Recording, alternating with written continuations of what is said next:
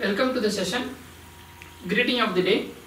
In today's class we are going to talk about the process controllers.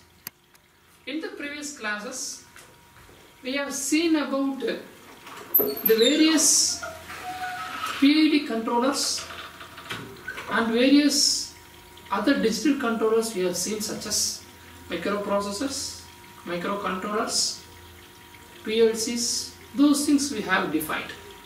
We know that.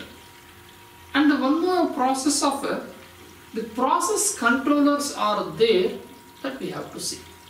What is this use of this process control? The name says the process which is going to be happen, it should be controlled in such a way it takes place at the right configurations, so that we are in need of this process controls. In a control system,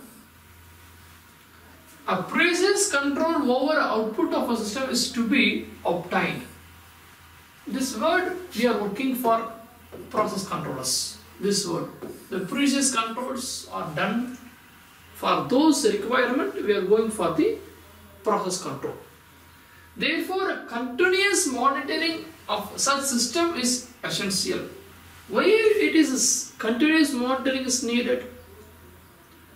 I am driving a car, for example. I want to maintain a 50 km per hour speed, and we are using a cruise control methods, and we are clicking the button and it is maintaining the speed at 50. That cruise control is a process controller. When we are physically processing the manual processing methods, it is not maintained at 50. It may be 48, it may be 52. Those process variations to be monitored continuously.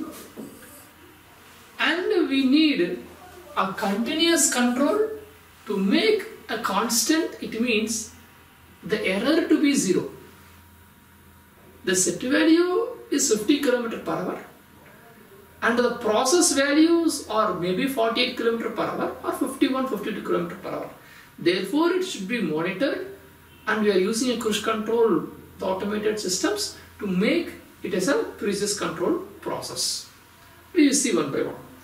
For example, there is a necessary to continuously monitor and control a fuel tank used in the boiler-based power plants. Now, another example. This type of control is also called as a modulating control. A precise control, modulating control, process controllers are interrelated. Feedback systems and proportional integral derivative systems, this is what our main part here, PID. This is what we are going to see now. Along with the feedback system from the output, we know this. This is belong to closed loop. We belong to closed loop. And on the closed loop, I want to configure proportional increment, integral, derivative. This three combination is to make a error 0, a precise control, a continuous monitoring process. I am doing this now. So that is our study of PID controllers.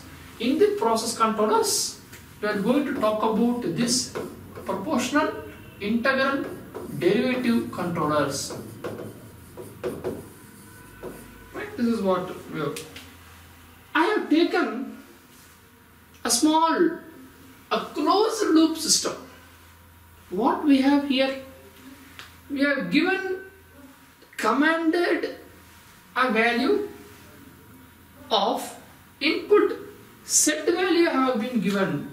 This is set value have been given, and it is have to be controlled by the device.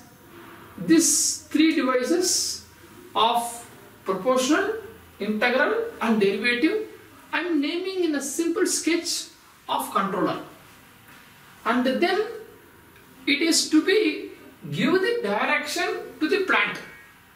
What is happening there? A system we want to control. What we are going to control? System we want to control. So that is there. Now the controlled variable like speed, like motor speeds, like walking speeds, anything we take as a control variable will give us the output. That is what is generated. How do we generate this? So we get what we want there. How this process we are doing, as like that the output will be there. I am not controlling, it will exceed.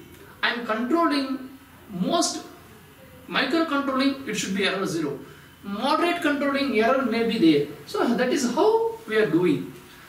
Therefore, I have taken this controlled variable as a feedback there,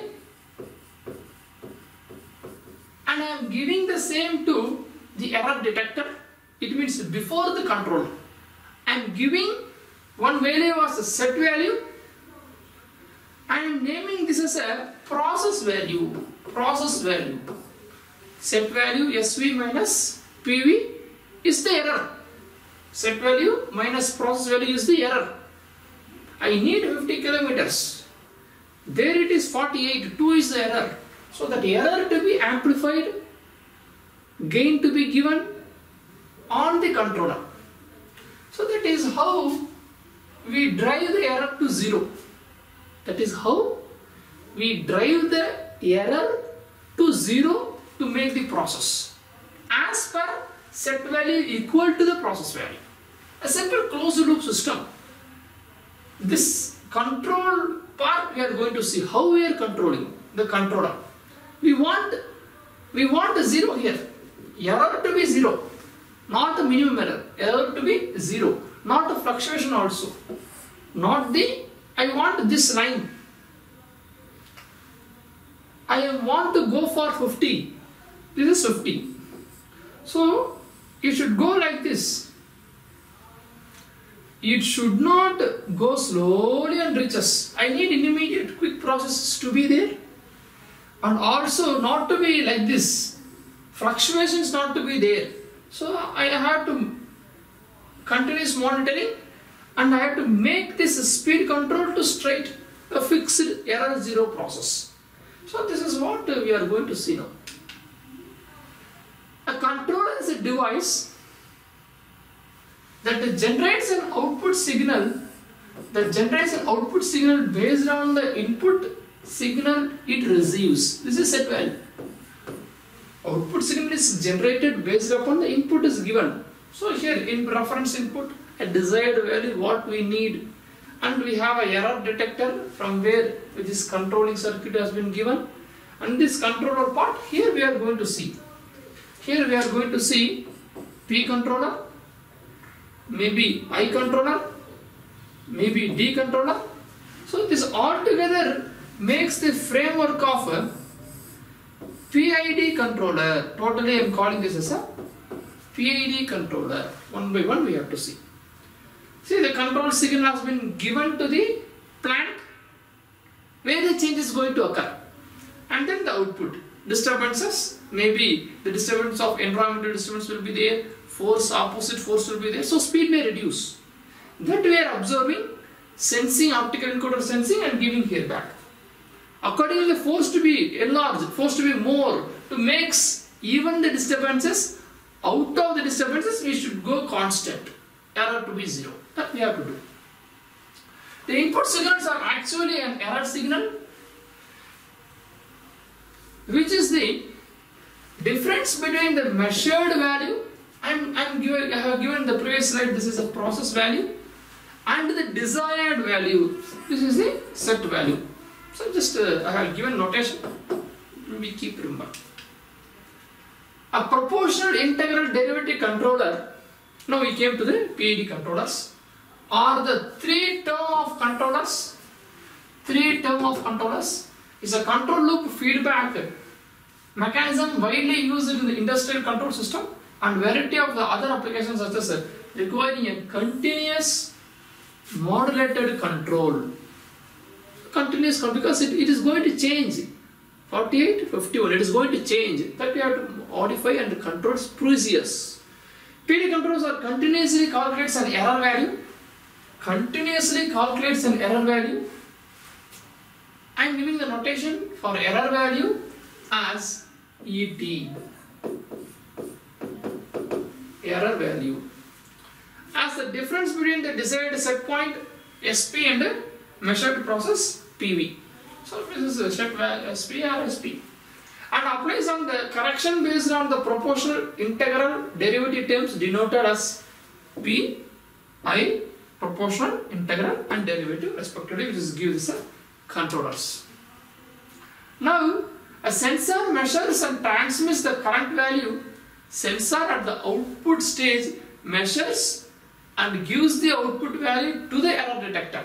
Process variable PV back to the controller to the error detected, and error we have to amplify, we have to modify error gain to be given. Controller error ET, this is what we have mentioned here, error value ET at the current time is computed. At present what it is. It may vary again. Again error comes. It may vary again. Error according to the disturbance, error comes. We have to make it possible with the disturbances to make constant. Continuous process, it's not one time. Keep on running. Set point minus measured process variable is the error. This is what I have in the first we have told you, this value, set point minus error. Therefore, I am giving some equation, error equal to set value minus process value. The controller uses this error with respect to specific time. Next time error may vary. That is why I have mentioned as error time.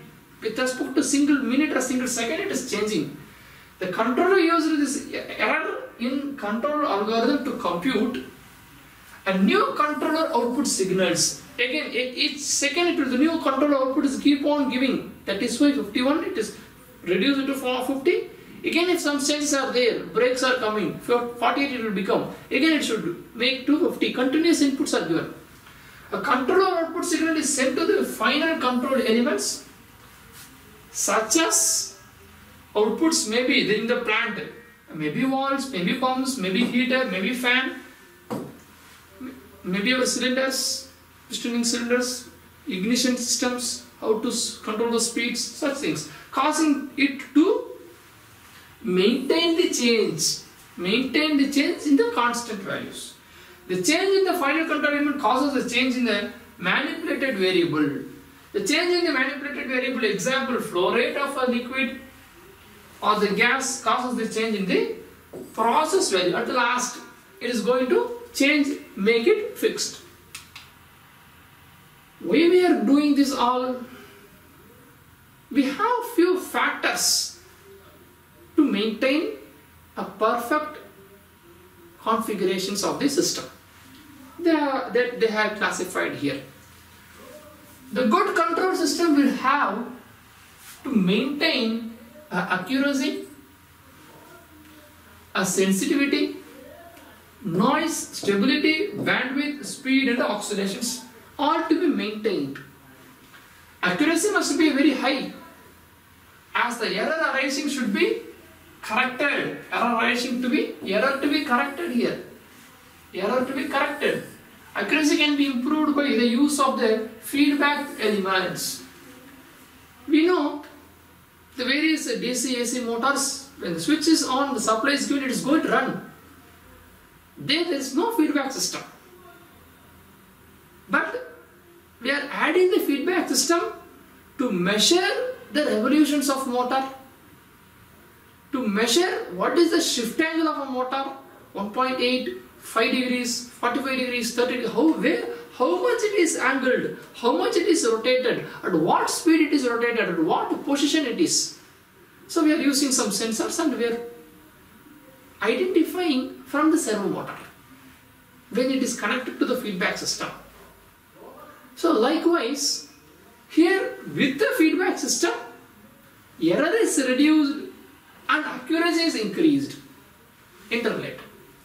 Sensitivity. A good control system senses a quick change in the output, yes.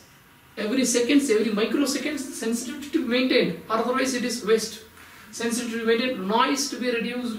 Noise is an unwanted signal that a good control system should be sensitive. Or noise, any other higher pitches to be reduced. Stability, the stable system has bounded input and bounded output to be there. Bandwidths, to obtain a good frequency response, bandwidth of the system should be large. Speed, a good control system should have high speed, that is the output of the system should be fast as possible. This fast and the sensitivity more related, we have to give more fast in such a way the sensitive we can take as inputs. Oscillations, for good control systems, the oscillation in the output should be constant.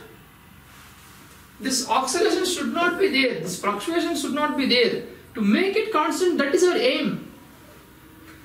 Accuracy maintained, quickly sensitive, noise to be reduced, stable values to be there. Whenever we are taking stable values to be there, bandwidth to be large, speedy process, and oscillations not to be there, it is to be constant. So such various properties are there for the good control systems, our PID controllers. In general, I am coming to the system now, a closed loop. In general, a closed loop system has several input variables. Yes, we know several inputs we are giving here, and several output variables. Multiple outputs we can, because when the motor is rotating, we are measuring the output of position, angle, where it is, and then velocity. Multiple outputs were taken. Output variables are measured by using a suitable sensors, tacho generators, optical sensors, potential sensors, photoelectric sensor we are using to measure those things. And a feedback is sent to the controller for the comparison. From here, the feedback is sent here for the comparison. This sketch we know, this is a simple closed loop sketch. From here we are going to convert it to PID. Comparator, set value, here the process value will be there, measured output is the process value, what it is coming out. Every second it is changing with respect to error and amplification bus, the process keep on varying. So that is naming as a process value. So comparator, feedback is given, error detected. Here the controller, PID, and then the plant process happening. Some disturbance will be there. Those disturbances crossing, we need constant.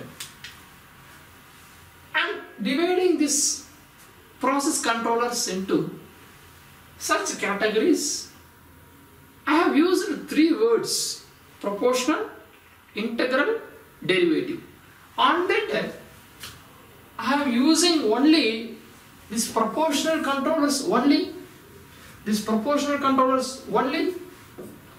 and then sometimes I am using the combination of proportional and derivative. That is called as a PD controller, simply a PD controller. Sometimes I am using proportional and integral, that is I am naming as a PI controller. Sometimes I want to use together only for the better results. Proportional, integral, derivative, that is PID controllers. This one, importantly we should note. So maybe a proportional, maybe a integral, maybe a derivative, or maybe a proportional derivative, maybe a proportional integral, maybe a proportional, integral and derivative. Such cases are possible. But what are the three factors we should see now? Proportional we should see, integral we should see, derivative we should see.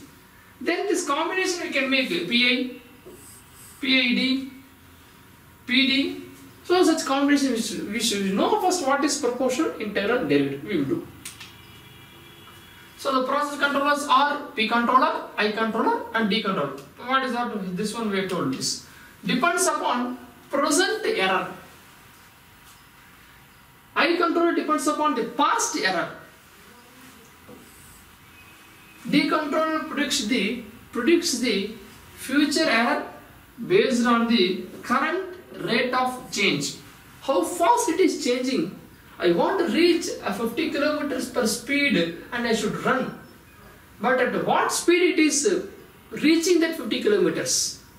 In the advertisement, bike advertisement, car advertisement, we have seen reaching 100 km per hour in a second, in 8 seconds. Likewise, the advertisements they are giving. It means how the rate of change to reach the target. 60 km per second. We are reaching 60 kilometers in a second, the rate of change, and then it will maintain. How fast from 0 to that speed we are reaching first. We can able to reach this. This is 50. We can able to reach slowly here and we can go 50 here. This is 50. And this is time. Otherwise, I can able to reach those same 50 like this and I can able to maintain. So this is derivative. I want in immediate and I should go.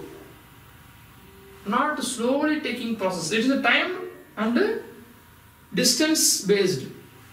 So this rate of change is important to be maintained to cause previous.